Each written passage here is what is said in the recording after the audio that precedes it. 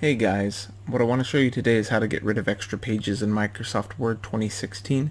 We're going to use a couple different tools to help us navigate around.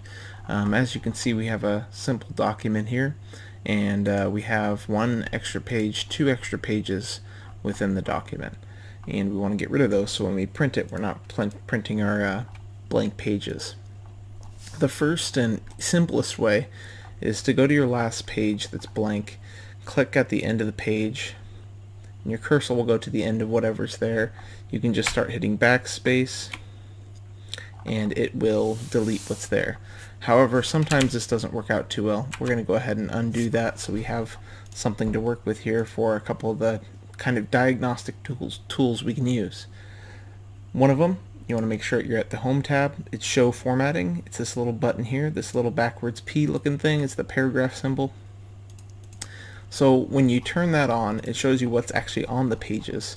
It says they look blank before, and these won't print, but it tells you what's there. These little dots are spaces. This little P is a paragraph mark. This is a page break here. So using that, we can easily see, okay, I got a page break here. I'm going to backspace out of that, and that brings these up. Get rid of these, and there you have it. You can even find some other problems in your document and get those cleaned up. The other tool that's cool to use, especially if you have very troublesome problems, is if you click on the view and click on navigation pane, right here there's headings, pages, and results. Click on pages.